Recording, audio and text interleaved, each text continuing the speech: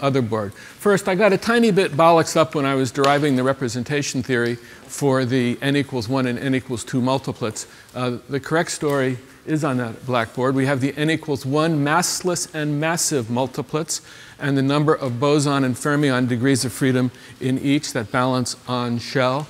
And then the n equals 2 massless and massive multiplets. And again, the number of degrees, fermionic and bosonic degrees of freedom that balance each other on shell. So you can just stare at those and play all the games you want. You can look at the n equals 1 representations, n equals 2 representations, and turn them into n equals 1 representations and count how you would describe the n equals 2 theory in n equals 1 language. You can look at the massive representations and figure out what the Higgs effect you need is in order to give the vectors their mass. And you can compare the massive n equals 2 vector in both the short and the long form, the BPS form and the regular form, and wonder how the Higgs effect occurs in those two places. We'll talk about that later, but it's something to puzzle over as you're looking at it. One person asked me at lunch what I meant by a Clifford vacuum. How can a vacuum have spin? And that's one thing I just wanted to clear up right before we start. The way that representation theory works is we're really using this method of Wigner of induced representation. So we're starting with a state, a real particle state, and then applying the creation and annihilation operators, which are taking you to different particles of the supersymmetric multiplet. So when I said the vacuum, for example, has spin 1/2 or something, I don't mean the vacuum has spin 1/2. I mean the state in the Wigner sense had spin 1/2. It was starting with a spin 1/2 particle, and then I was raising and lowering from there. So the Clifford vacuum isn't the real vacuum. It's just the vacuum you use a state to count the propagating states in supersymmetry. So that was the first half. The second half was an orgy of formalism on deriving covariant derivatives and transformations, left and right derivatives from a coset approach. We're going to use that today. The point of that orgy of formalism was to come up with a left and a right covariant derivative, which I've defined on the top board.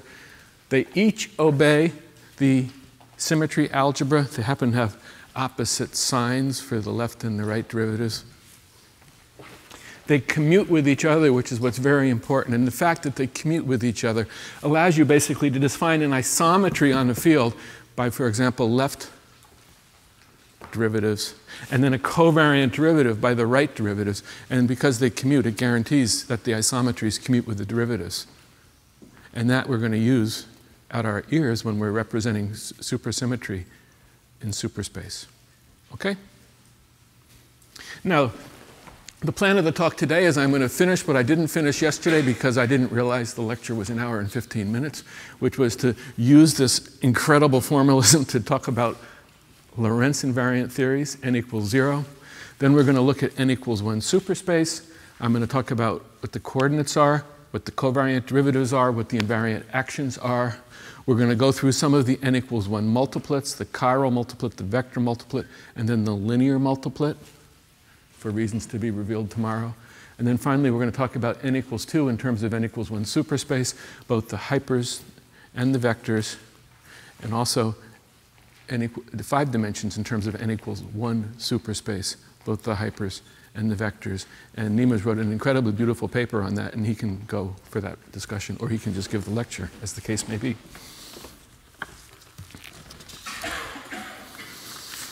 So let me start. So that should have given you enough time to catch up now. So let me start then by talking about n equals 0 Lagrangians in the fancy language that we were talking about yesterday. And in the fancy language of yesterday, I made a coset element which was e to the I x dot p, where p are some of these generators of this algebra. And in general, as I said on the other board, that pa and pb is equal to FABC PC. That's the condition for this formalism to work so beautifully. But for the case of just translation generators in ordinary space, this is equal to 0. And so the formalism is just incredibly stupid, but we're going to use it anyway just to see how it works. So you can calculate omega inverse d omega, and you can calculate d of omega times omega inverse. Everything commutes, very easy. And basically you find when you calculate the left covariant derivative and the right covariant derivative, well, they're just derivatives. All the derivatives, the Vierbeins, are all delta MA. And so dA left is just dA, and dA right is just dA. And that's why, of course, when you're doing regular field theory, you never even have to talk about any of this fancy business that we were talking about yesterday. So in particular, translational symmetries are realized by just regular derivatives on fields, and the covariant derivative is just the regular partial derivative. And so that's beautiful. Everything collapses.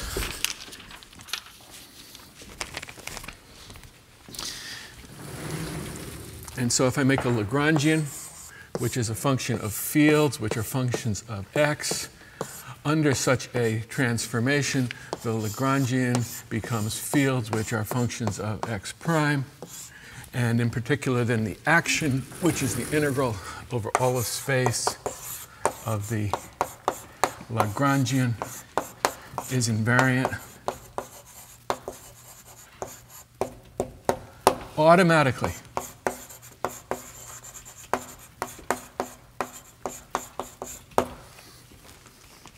So if I build a Lagrangian out of fields and their covariant derivatives, their partial derivatives, and you connect up all the indices, you're done. It's Lorentz invariant, Poincare invariant. That's why you don't just stick random x's in the Lagrangian wherever you want. So in particular, I'm going to just write down this Lagrangian, and we're going to talk about it for a minute. That the Lagrangian can be written, for example, as minus dm phi star. So this is some sort of scalar field. It might have a mass. I can have a Lagrangian for a fermion field, a Weil fermion.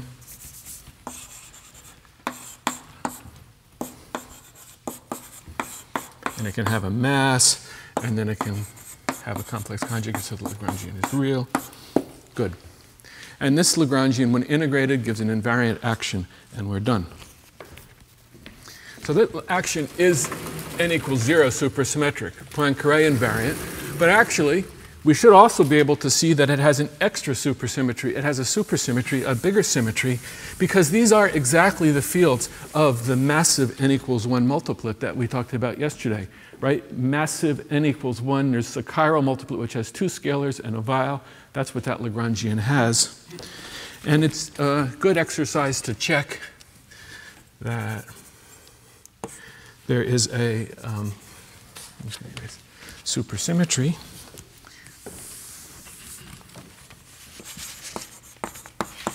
where I rotate the Bose field into the spinner, and I rotate the spinner back into the Bose field.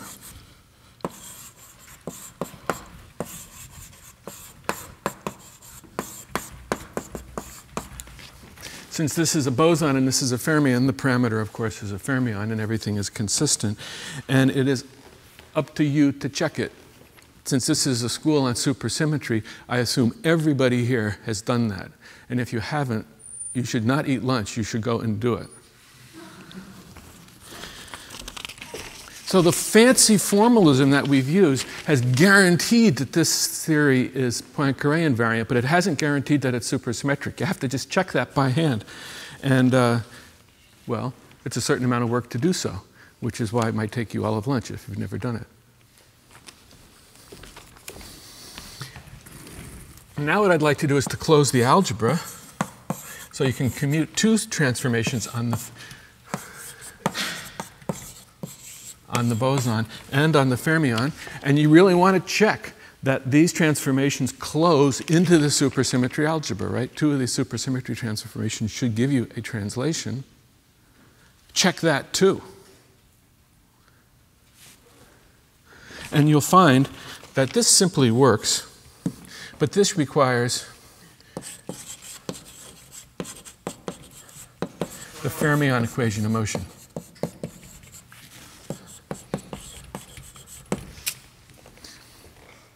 And so already you're starting to see some of the reasons you might be interested in actually studying superspace.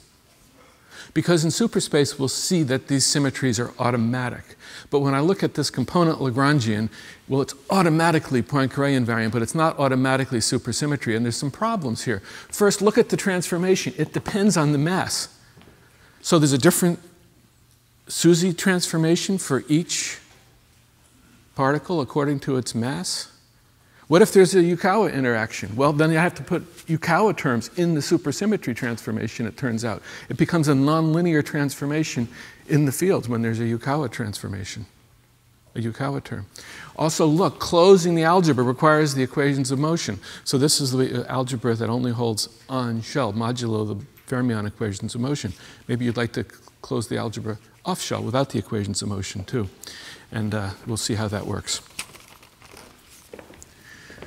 But now what I'd like to do is to take the same Lagrangian and ask what happens if it has another supersymmetry as well. Well, if we look at the massive n equals 2 multiplets, oh, I should have written down, so even here I made a mistake. I could have written down hyper, which is 8 plus 8. I should have done that, excuse me. And therefore, I need 2 Weil fermions and 4 scalars. And so let me just stick an index here on these, where this index runs from 1 to 2.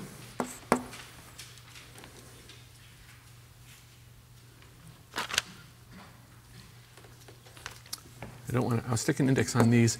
I do not want to stick indices on the fermions. I'm going to introduce another fermion.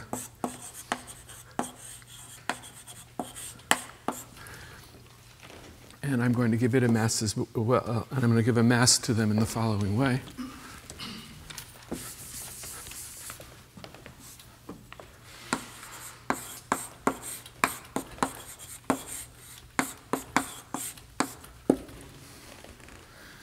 So this now describes 2 massive Weil fermions and 4 real massive scalars, giving a 8 plus 8 dimensional hypermultiplet. And I want to ask what the supersymmetry transformations are here. And again, one can write them down. And the supersymmetry transformations then for the hyper becomes, well, there's 2 of them.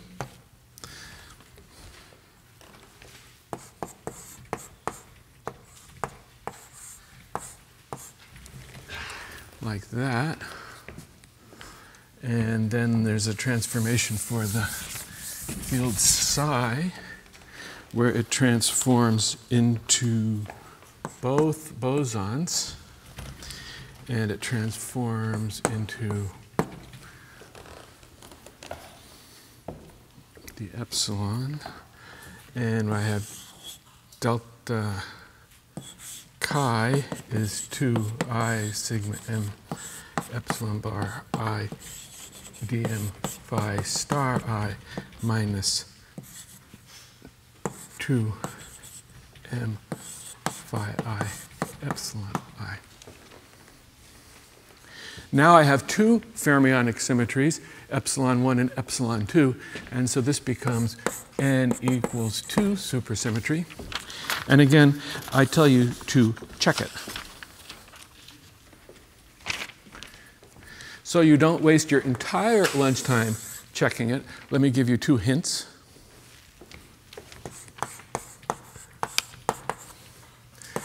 Because this is SU2, complex conjugation lowers the index naturally. And so phi star with an upper index is epsilon ij, phi star with a lower index. So in particular, if this is phi 1, phi star 1 is actually phi 2 star. And you need a Fierz identity, which for fermions looks something like this.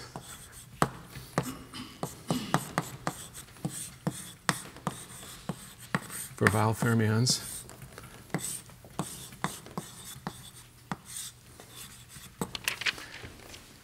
Because in the closure on the transformation of the fermion, when I rotate the boson, I have 3 Fermi terms that have to be rearranged. I'm not kidding. If you've never done it before and you do one thing at this school, check the supersymmetry algebra.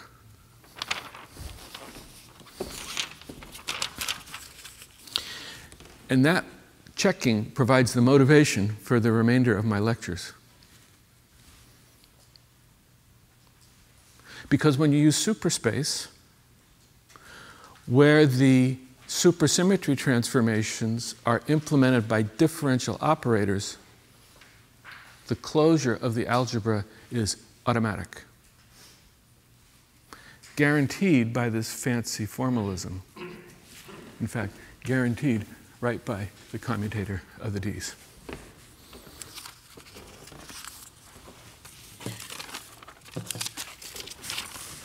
The problem, though, as you'll see, is that superspace can be kind of a mess.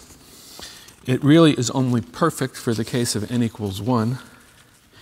And so there's sort of a religious war in the literature as to whether you prefer superspace, whether you prefer regular space. And many of the results actually were derived in regular space first, and the superspace was constructed later. But still, it's a beautiful arena for doing supersymmetry. It fits perfectly for n equals 1. And as you'll see tomorrow, not so good for n equals 2, because we'll end up in a big mess at the end of my lectures. But the n equals 1 part, it works nicely. Are there questions? Okay.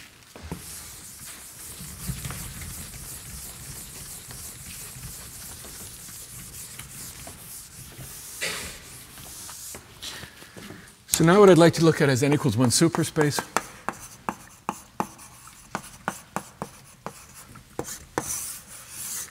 And just to remind us what the n equals 1 algebra looks like, I have Q's and Q bars.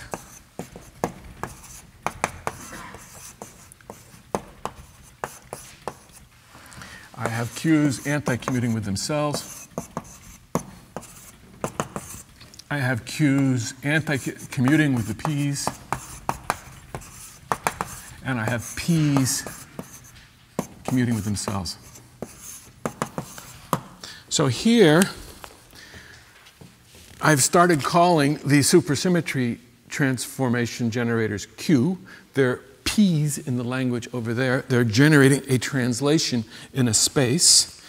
What I'm going to have is a coset element omega. Well, here before I wrote it as e to the I x dot p. But now I've got lots of x's and p's, and so I'm going to write it this way, equals e to the I regular xp, regular space, plus theta q plus theta bar q bar. So these q's are p's for generated translations in the theta directions. Because the q's are fermions, the thetas are fermions, so the exponential is well defined. And I have everything I need now to go through and crank through this formalism, with the minor complication of that when the commutators are both involving fermionic objects, the commutator becomes an anti-commutator. So what I tell you to do, if you do one other thing after, well, you don't have to do this during lunchtime, but you can do it maybe this afternoon. Not during Edward's talk, but after his talk. Calculate G inverse dg, or omega inverse d omega for this omega. Not so hard to do. It's not so hard to do because of the beautiful fact of the supersymmetry algebra that the triple commutators are all 0. Because the double commutators, the worst they can do is give you a p, and then a p commutes with everything. And so although this looks like an awful exponential, it's not so bad. The commutator is cut off. It allows you to write down closed form expressions. And do it. Just do it. And write down for me, do it for yourself, write down what these covariant derivatives are. And use them to define left derivatives, which I can call Q's, the differential operators that implement the isometries, and right derivatives, which I can call covariant derivatives. I guess I can just leave that there.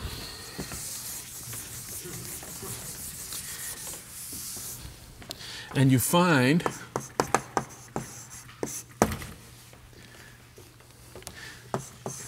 d alpha is d by d theta alpha plus I sigma alpha alpha dot A theta bar alpha dot dA. You find d bar alpha dot is equal d by d theta dot bar alpha minus I theta alpha sigma alpha alpha dot A dA. And you can check that they obey the right commutation relations, that d alpha and d beta give 0, and d alpha and d alpha dot give exactly the supersymmetry algebra like they're supposed to.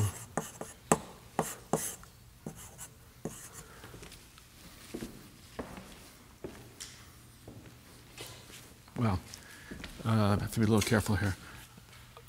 Minus 2I. Because the translation generator is represented by dA is equal to, oh.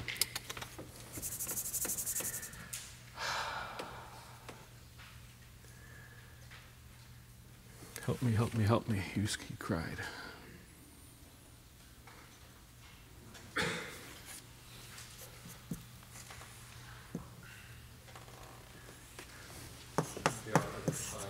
Well, these are the D's, so they have the right sign as the algebra. And, well, so I never promised you a rose garden in these lectures. The problem is I copied these from many different books, and the I's are in completely different places. And right now, I'm not sure where the I belongs here.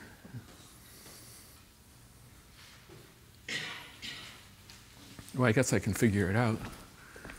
D by d theta, this gives me a plus I, and then it gives me a dA.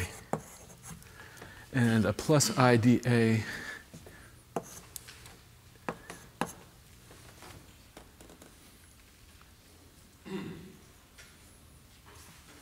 well, there's also a minus sign issue. But anyway, this is the point, is it obeys the supersymmetry algebra when I put the I's in the right place. Then I can define the Q's, which are the differential operators that generate the isometries.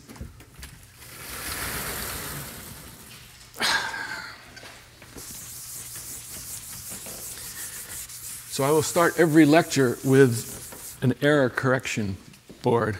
I'm going to write these down correctly for you at the beginning of the next lecture, because if you walk out of one thing, a second thing that you do in this course, you better get these right. And so it behooves me to write down what the right answer is for you. Unless, Igor, you can just fix it. I think the sign is right because the sign should be opposite from that and the Q opposite, right? The covariant derivatives were supposed to obey exactly the real algebra. And then the Q differential operators have the opposite sign because they correspond to induced motions. And I'm a little worried that that sign gives me the wrong sign. The minus sign is the d bar derivative because when you complex conjugate the d by d theta, you get a minus sign.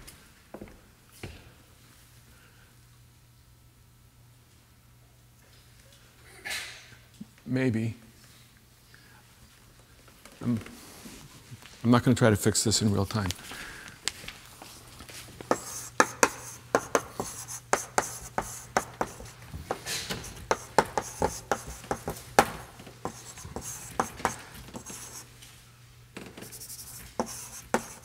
And then I have a Q bar.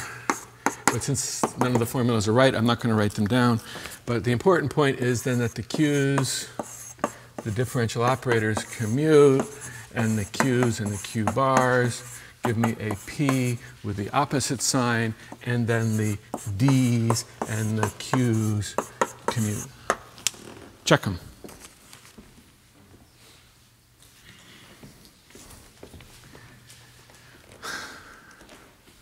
The problem here, you see, was that the fancy formalism that gave me these covariant derivatives came out of a paper where the generators were anti-Hermitian, and in my book they're Hermitian, and there's I's relating them, and I put them in the wrong place.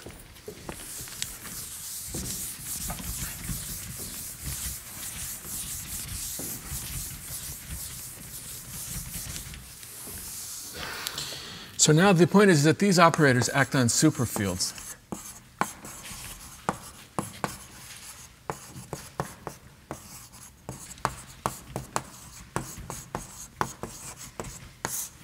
And superfields are functions of x, theta, and theta bar. I can define it to be omega acting on the field at 0, as we did yesterday. And then you can calculate delta phi in terms of these differential operators.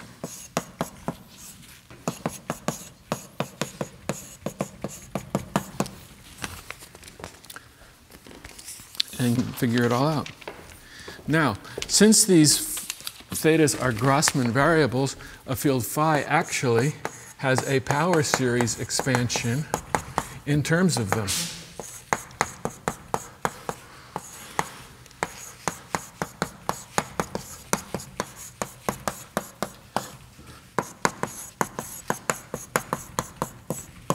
And it keeps going.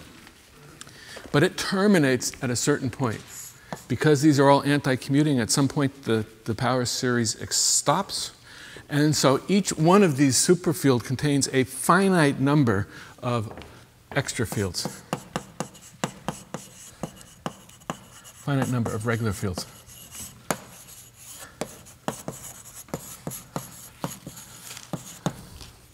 And they're related to each other all by supersymmetry, because the differential operators act on the thetas and so they'll pull down, the variation of this field is related to this field, and the variation of this field is related to the derivative of that field, and so on. And so they're all related to each other via supersymmetry.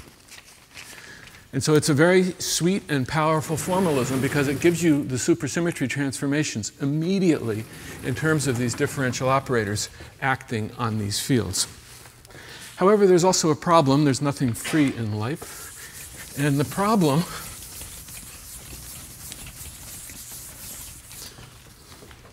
is that there are too many fields.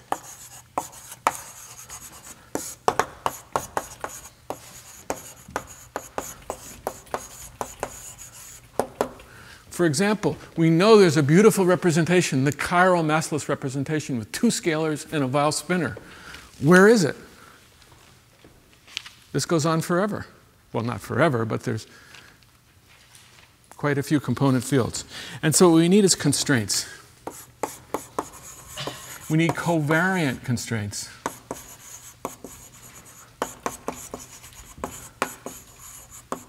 And the covariant constraints are what reduce the number of component degrees of freedom to give you the physical multiplets. They have to be covariant constraints because they still have to respect supersymmetry. The differential operators that generate supersymmetry have to be consistent with the constraints. And so the answer is staring at you right under your nose. You typically want to make the differential constraints in terms of the D's. But before I do that, I'd like to talk about invariant actions, and then we'll impose the constraints.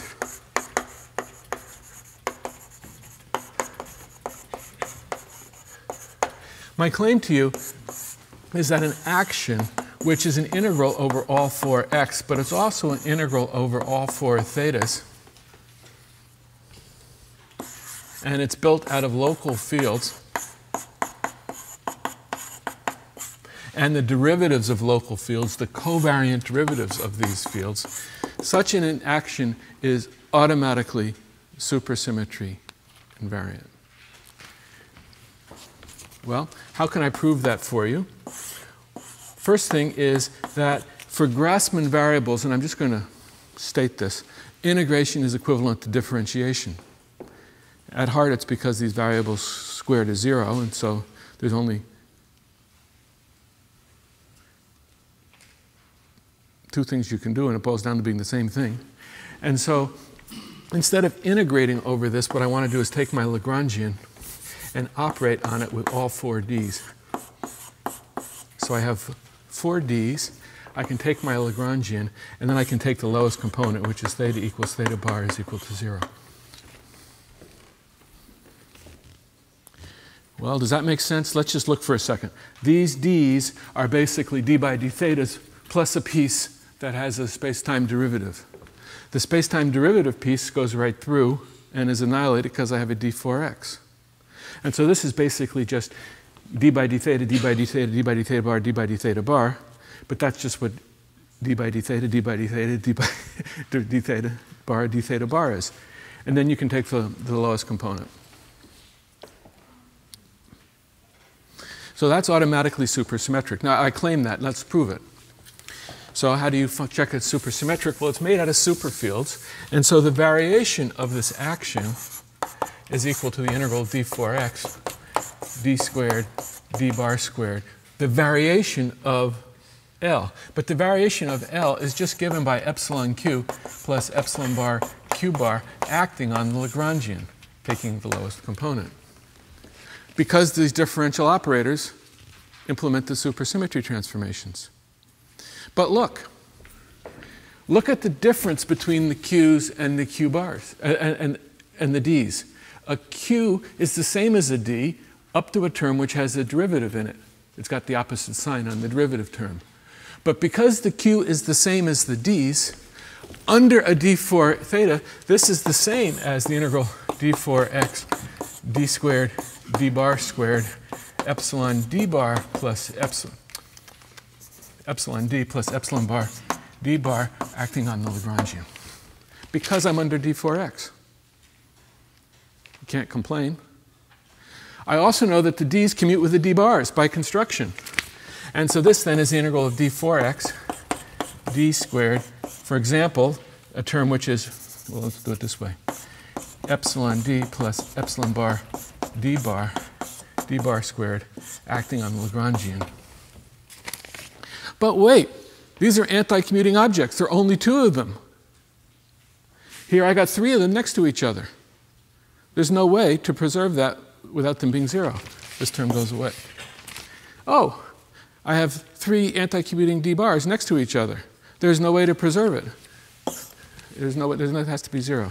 No way to preserve the anti-symmetry. And so the supersymmetry invariance of actions written in superspace is automatic. You don't have to check it. It's just true. And it's true because we've built the action in terms of fields that transform covariantly and their covariant derivatives that transform covariantly, which is why we went through all the agony of deriving those covariant derivatives. Okay? So then in order to talk about n equals 1 supersymmetry, we just need to find the set of covariant constraints that reduce the ungodly number of component fields in a superfield to a rational set. And I'm going to speed up for some of this because some of this now is pretty much out of my book. And I am going to assume that you've at least looked at it at some extent. And I'm mostly going through it so quickly in order to just set up the stage for what follows. So a chiral multiplet is the canonical example. It obeys the constraint that d bar alpha dot phi of x theta and theta bar is equal to 0. It's a consistent constraint. You always have to check the consistency of these constraints. For example, if this is true, what happens when I impose another d bar? Is that still 0? Fortunately, it is, because the anti-commutator of 2 d bars is equal to 0. It's consistent. Oh, what if I imposed a d on it? Well, that's okay. I get 0 going this way. I get something non-trivial going the other way. And the right-hand side, I get a derivative. And so that's fine. You need to check the integrability conditions of the constraints. This one is perfectly consistent. That's good. And it's also covariant, which means that the supersymmetry variation of phi goes right through the derivative because it's written in terms of a covariant derivative. I claim the solution is that I can write phi of x theta and theta bar equals some phi of x minus I theta sigma theta bar theta and 0. So an arbitrary function of y and theta, where y is equal to x minus I blah blah blah, automatically satisfies the constraint that d bar on it is equal to 0. So in some senses, as you see, chiral superfields exists in a smaller space than full superfields. You'll hear that again tomorrow. But because of that, then I can look at the degrees of freedom here. And I can only really need to do is this power series expansion in theta. And so that phi is equal to phi of x plus theta chi psi of x plus theta f of x. And it stops. Well, I shouldn't call it x. I really should call it, well, I can call it y.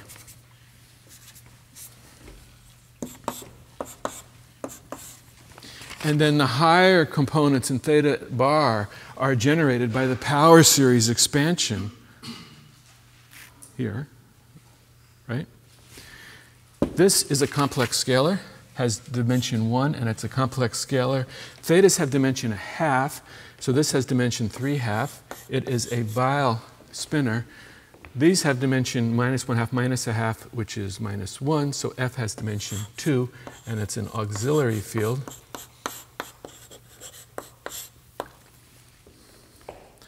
And those are the only fields that are contained in the chiral superfield, as you can tell by solving the constraint explicitly.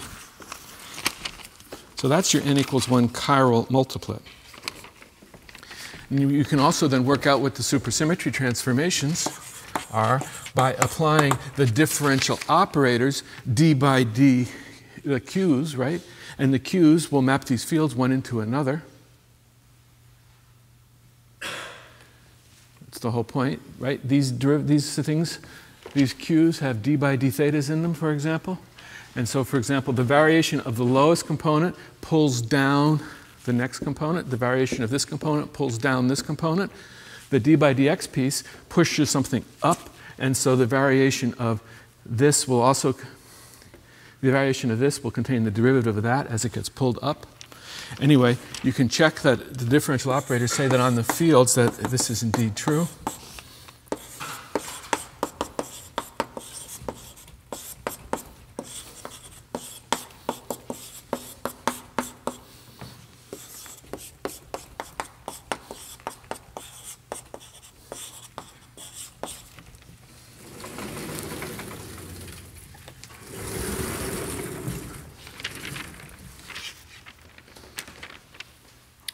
Those are the supersymmetry transformations. Look, notice there is no mention of the Lagrangian anywhere.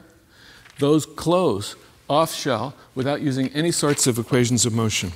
So off shell without using any equations of motion, you see we actually have also Bose-Fermi symmetry, but instead of 2 by 2, 2 plus 2 propagating degrees of freedom, we have a total of 4 plus 4 degrees of freedom. So off shell.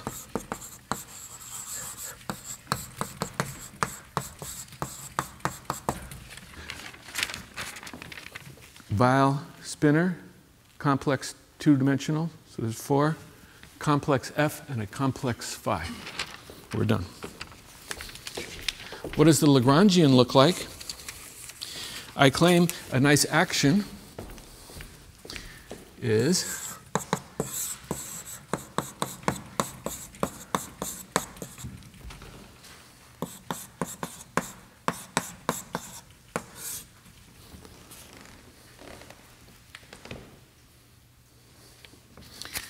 d bar annihilates phi, but d bar does not annihilate phi bar. So this action doesn't vanish. And then I can actually also write, for fun, another term.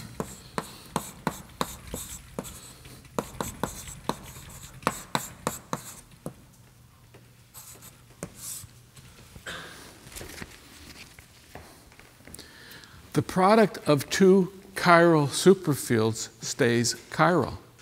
If d bar annihilates phi, d bar annihilates phi squared.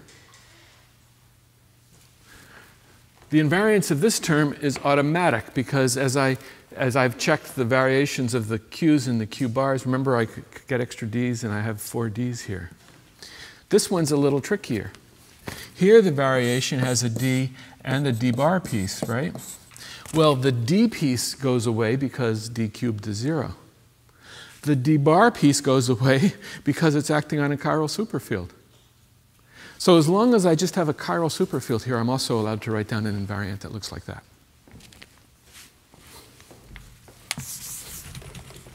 And if I put this into components again, I get d for x, I've got to go fast, minus d phi star, minus I psi dA psi bar, plus f star f,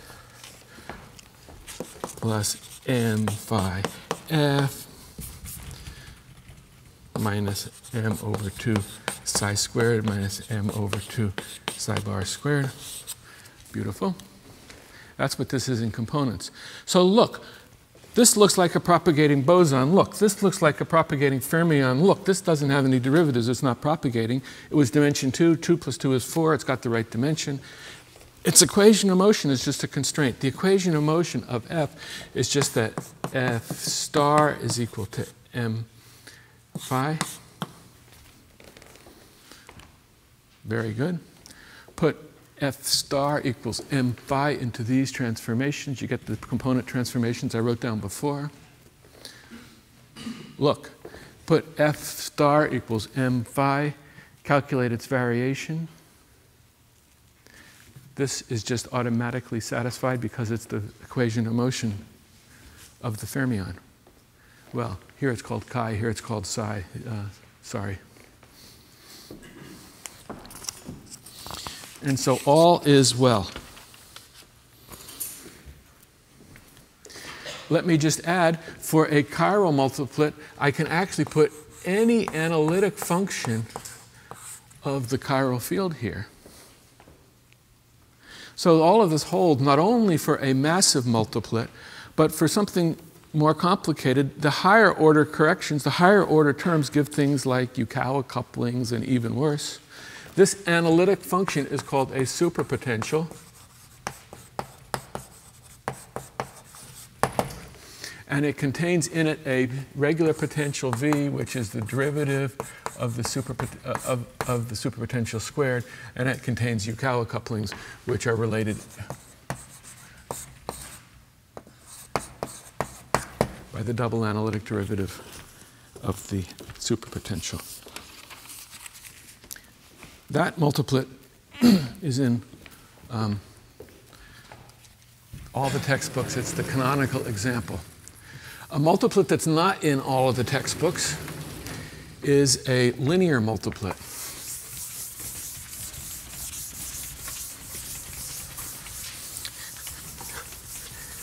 And I introduce it to you because you'll see it again tomorrow when I talk about n equals 2.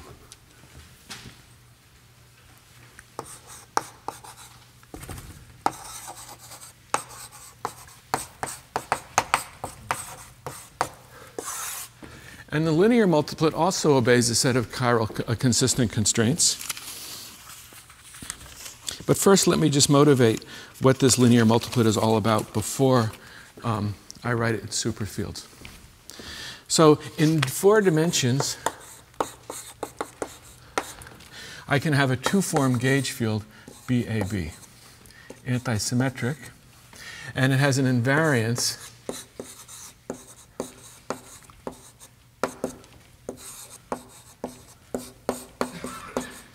under a gauge transformation that looks something like that. And if you are really good, you can tell me that how many degrees of freedom are contained in this, how many propagating degrees of freedom are contained in this 2-form. But rather than ask you to do that, and rather than have me try to do that in front of you, where I will certainly get it wrong, I'm going to show you a trick which tells you how many degrees of freedom are contained in this 2-form. So the first thing I'd like to do is to construct the field strength associated with the 2-form, which it's a 3-form and it's invariant. Right? This 3-form obeys a Bianchi identity, which is that epsilon A, B, C, D, dA, H, B, C, D is equal to 0. I just carry along these antisymmetric signs just so that You remember that it's antisymmetric. This is automatic because of the definition of H in terms of the curl of B. And it has an equation of motion, which is basically that dA acting on H, A, B, C is equal to 0. How many degrees of freedom are propagating on shell? What I'm going to do is to tell you about a duality which relates this field to a scalar field. So what I'd like to do is to say that this field strength, HABC, is equal to epsilon ABCD of DD on a scalar field.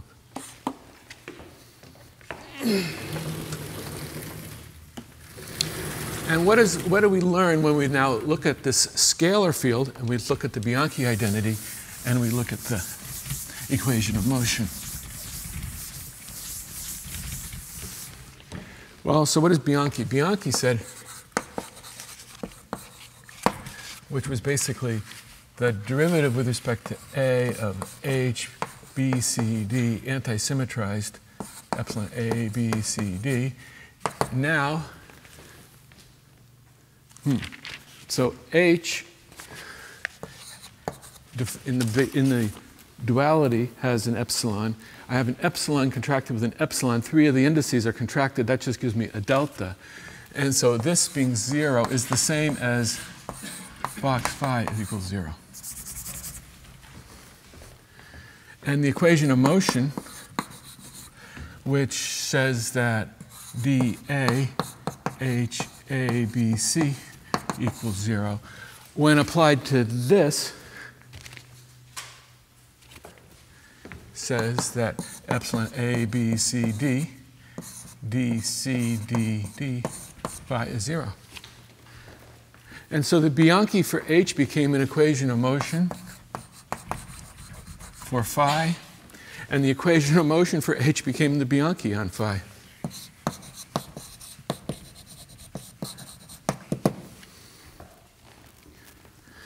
And so that tells you right away that the system of this crazy antisymmetric tensor actually is equivalent to a single real scalar field. So there's one propagating degree of freedom.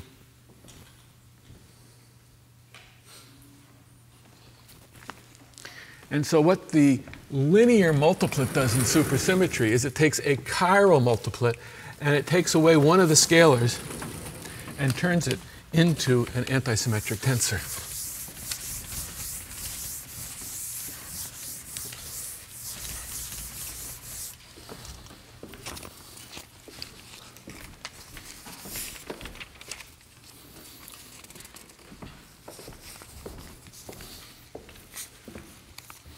Now, so in superspace, what I'm going to find is a superfield gamma is equal to gamma bar. That's fine. That's a supersymmetric constraint. No problem when you act with a supersymmetry generator on it. I'm also going to say that d squared gamma is equal to 0. Those are covariant derivatives. No problem. Supersymmetric. What you can do is you can expand gamma then and find it's some scalar field, which I can call A of x, real scalar, plus theta chi of x, plus theta sigma theta bar VA, plus fields with terms with derivatives on the fields. And VA has the constraint that dA VA is equal to 0.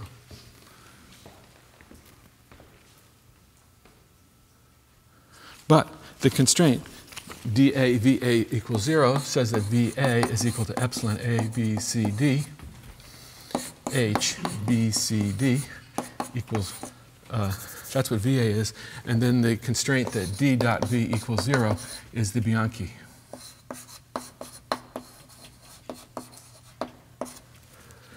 And so this multiplet really does contain 1 plus 1 boson and 4 fermions. Off shell, it's kind of cute, actually. Here I have 4 degrees of freedom, right? 4 complex numbers. Here I have 1 plus 4 minus 1 is 4. So this multiplet actually has no auxiliary fields at all. But it's still supersymmetric. And so what I'd like to do is to show you just a formal manipulation to show how in superspace you can prove the equivalence between this multiplet and a chiral multiplet.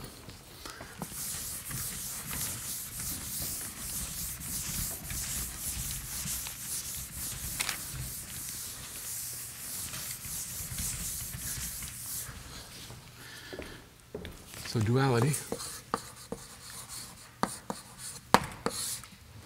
I'm going to write as my action the integral d4x d squared d bar squared minus 1/2 gamma squared plus gamma times phi plus phi bar, where this is chiral, and at this point this is unconstrained.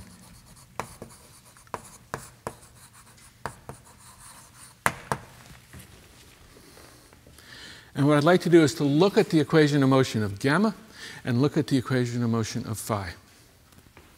Now, for a chiral superfield, the variation of a chiral superfield has to stay chiral. So it needs something like d bar squared times something, which is the variation. I don't know what to call it. We want the variation of a chiral superfield to stay chiral. But a random old variation doesn't stay chiral. And so you better put a d bar squared in front of a random variation to keep it chiral. And so then if I try to vary for the equation of motion of the phi, I get d bar squared acting on that variation. But then I can integrate it by parts and find that the variation of phi is that d bar squared gamma equals 0, which is the same as the constraint d squared gamma equals 0 by the reality condition. And I can look at the variation of gamma. Now this was unconstrained, so I can just vary it. And so it says that gamma is equal to phi plus phi bar, right?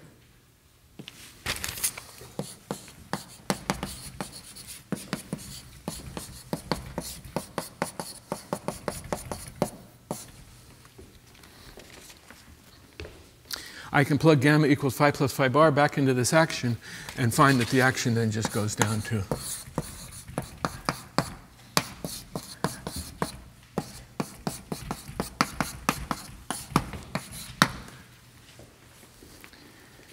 and so I have converted this action, which was the action for a linear multiplet, into the action for a chiral multiplet by adding a chiral field and saying, oh, let's just forget the fact that this field was linear, and the equation of motion for that field made it linear, right? So that can be done at no cost. And then, since this field now has no constraints, I can just eliminate it by its equation of motion and bring it right into the form of a chiral field. So these are completely equivalent. And finally, the final multiplet that I'd like to talk about in n equals 1 superspace is a vector multiplet.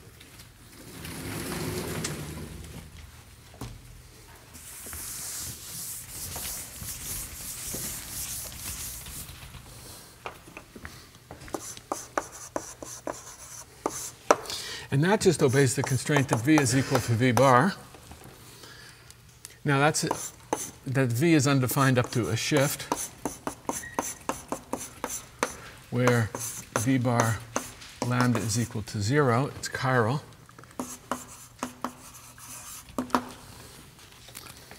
And I'm going to actually put minuses here to agree with my notes. And so this is like a gauge transformation. And it's like an abelian gauge transformation.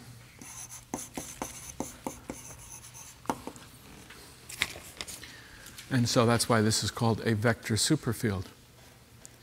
I can use this transformation by picking a V and V lambda and lambda dagger to get rid of certain components of V. And then I write this V then in something called the Wess-Zumino gauge. And in the Wess-Zumino gauge, it has the form theta sigma A theta bar AA plus theta theta theta bar lambda bar plus theta bar theta lambda plus theta theta theta theta bar D. Again, this is a vector field of dimension 1. There's actually a residual gauge invariance under, well, that's a scalar. This is a spinor of dimension 3/2. This is the gluon, this is the gluino. This is an auxiliary field of dimension 2, right? In the Lagrangian, it has to be d squared. It can't propagate because it's dimension 2. And so this is the off-shell version of the vector multiplet.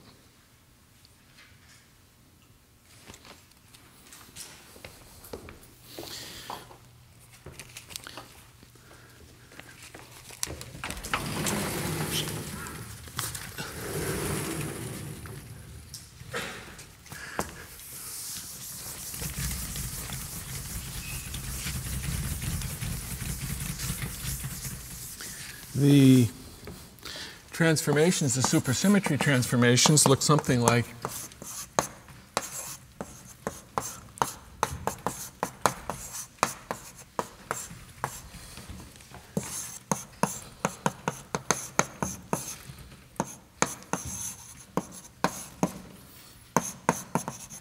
that's the field strength.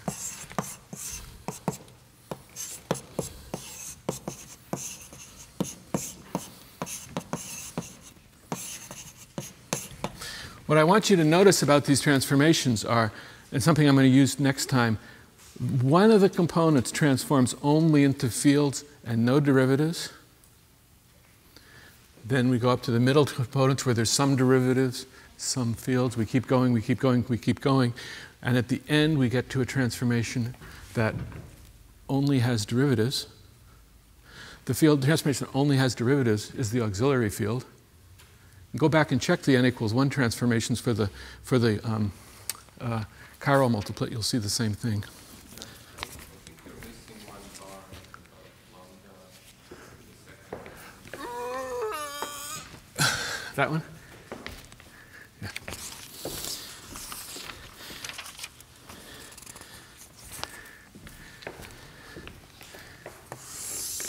Also, I can make something called W alpha, which is d bar squared d alpha V.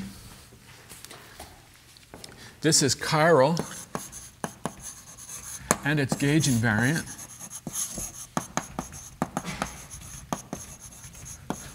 Well, how to check the gauge invariance? D annihilates lambda bar because it's chiral. D does not annihilate lambda because it's chiral. I mean, it's d bar annihilates it. But I can take the anti-commutator of a d and a d bar, and the d bar term annihilates it, at the cost of leaving a total derivative. But the extra d bar goes through the total derivative and annihilates it. And so it's chiral and gauge invariant. And that superfield has a nice expansion too.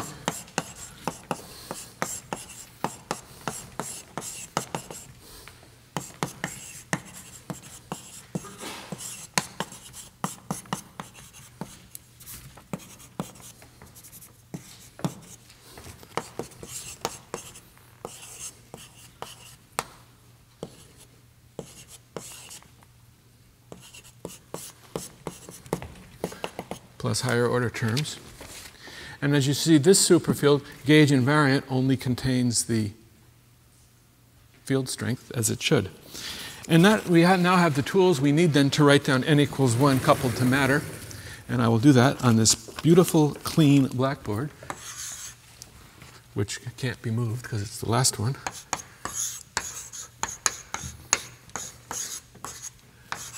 It's chiral. And since this is chiral, d squared of it is supersymmetric, as we said before.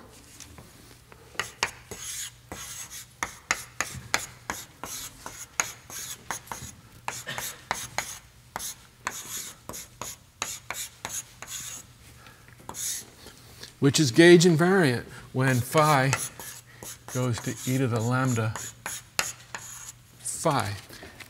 Chiral transformation of a chiral field stays chiral, gauge invariant.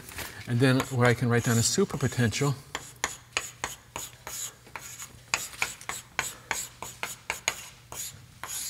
where the superpotential has to be gauge invariant. For simplicity, what I've done here is assumed I've just done an abelian theory, but you can jazz it up for the non-abelian case. And that's in fact what Edward used in his lectures yesterday.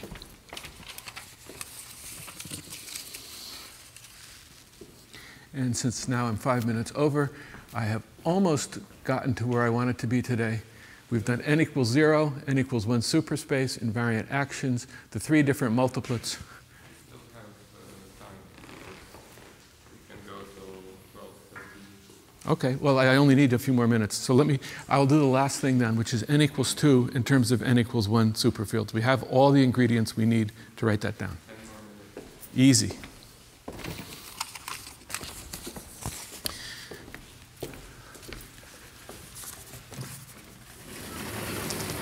So yesterday I ended 15 minutes early because I got confused. So today we make up that time.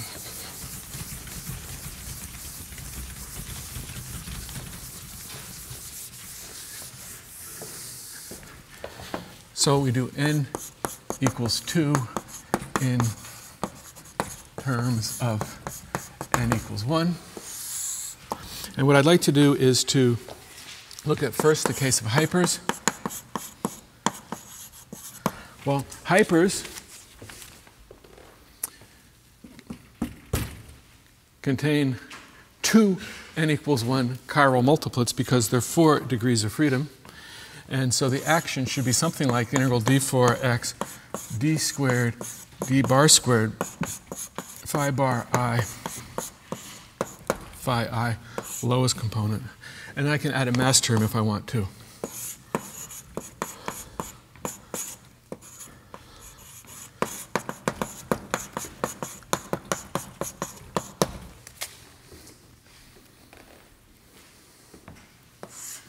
The n equals 1 is manifest because it's written in terms of n equals 1 superspace. We don't need to talk about it. We don't even need to ever check it. But we have to check the n equals 2. And so my claim for you is that this is supersymmetric under an n equals 2 transformation, which looks like this. A chiral field had better rotate into a chiral field. So it has a d bar squared because d bar annihilates it because d bar cubed is 0.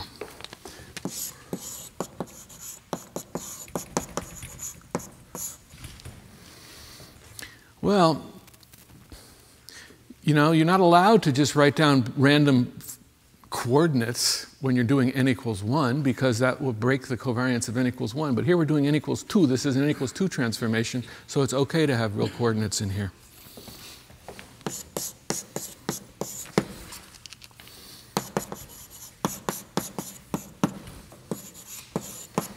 So here's the supersymmetry parameter eta.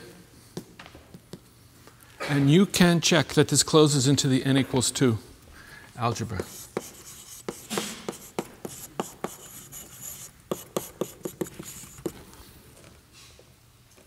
It requires that the mass is equal to the central charge.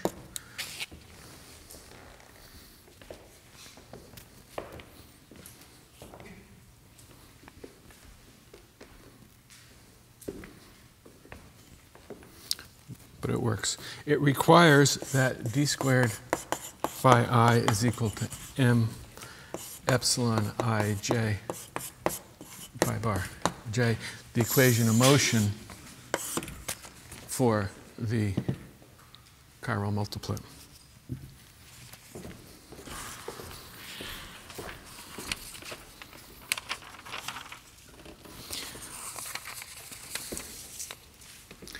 For the case of the vector, oh, I wasn't planning on using this, but it's right there. It's almost perfect. For the case of the vector, I now would like to have a massless vector n equals 2 vector multiplet.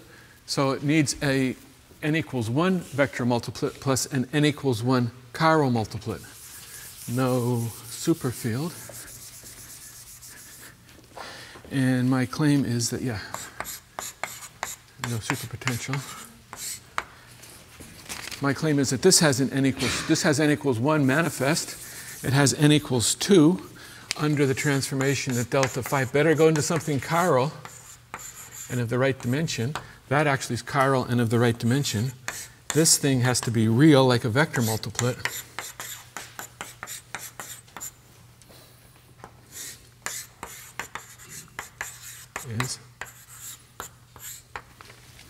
And this side is real. And my claim is that, again, up to a gauge transformation, this Lagrangian is invariant under these n equals 2 supersymmetry transformations. Check the closure.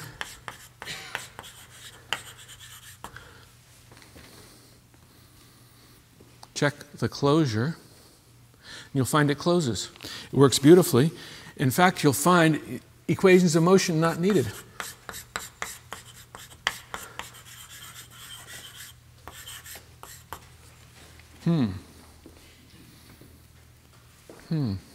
Equations of motion not needed. This tells you that the auxiliary fields that are contained in this Lagrangian are enough. You don't need any more. And what are they? Well, what sort of auxiliary fields did we have? We had an auxiliary field which is F, and we had an auxiliary field which is D. And if you look in the old literature for n equals 2 superspace, what they have is an auxiliary field which is a symmetric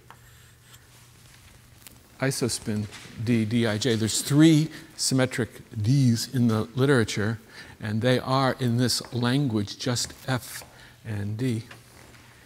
And so what we've found is for the vector multiplet, n equals 1 superspace is as good as n equals 2 superspace. But for the chiral multiplet, the hypermultiplet, it's not.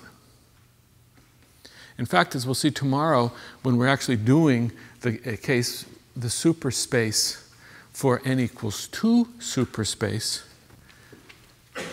the finite number of auxiliary fields here comes out beautifully. And we're going to find that we need an infinite number of auxiliary fields to deal with the case of the hypermultiplet. But we can't panic. If we keep our wits about us and organize them well, it's not too hard. And the final thing that I wanted to do was to talk just for a second about what happens when I change this from n equals 2 in terms of n equals 1. What if I change this to d equals 5 in terms of n equals 1? And it's almost exactly the same. Because essentially I should think of masses, where the masses are the same as the central charge, as coming from a Kaluza-Klein reduction of an extra dimension. Right?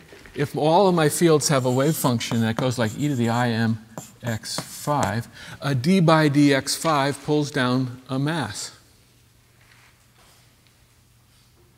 And so essentially anywhere I see a mass in a short n equals 2 representation, I can think of it as coming from a Kaluza-Klein reduction.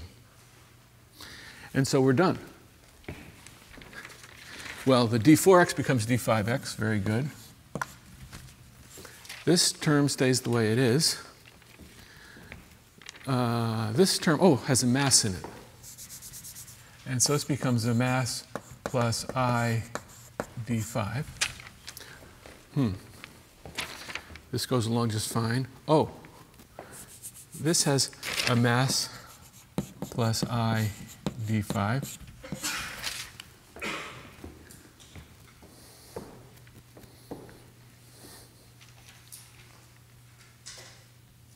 Check it. Check the closure.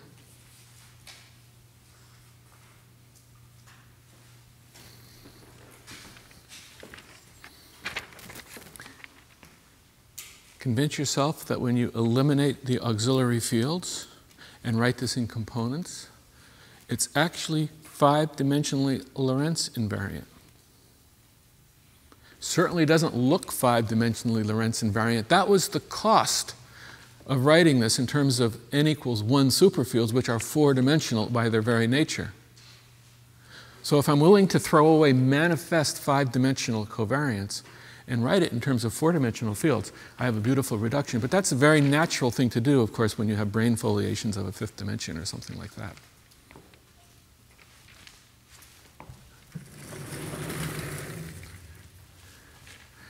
Exercise to you, figure out how this lifts to 5 dimensions after you do all those other calculations at lunch. Thank you.